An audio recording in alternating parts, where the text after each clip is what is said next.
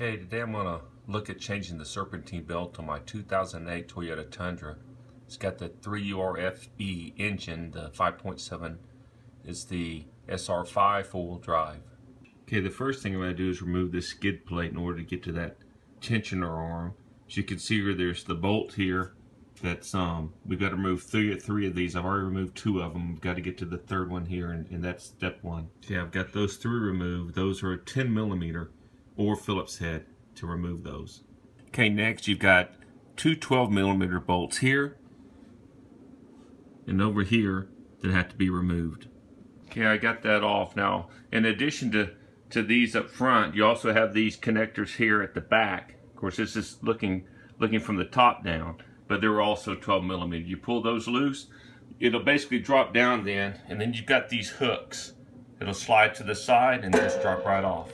So next, if you see there's the tensioner, which is a 14mm socket goes on that. So we're going to put a breaker bar on it, turn it to the side, and there's a little hole there, if you see to the right, as you're looking up from it. And we're going to turn the tensioner past that and then put something in there like a metric Allen wrench to stop it and hold it in place. Okay, and there you can see I've got the I call it a breaker bar. Some people call it a pull bar on there. Again, it's 14mm. Got a 1/2 inch drive. Had to reduce it to 3/4 inch though, and I'm gonna put a cheater bar on here to give me a little more leverage. Okay, and there you can see put the Allen wrench in the little hole there to hold the tensioner back, and you can tell there's no tension on that belt yet now. So you can see I got the belt off now, and it's pretty cracked in that regard. Not too bad on this side, but pretty cracked there. So definitely was time to change it. Okay, and we've got the new belt on.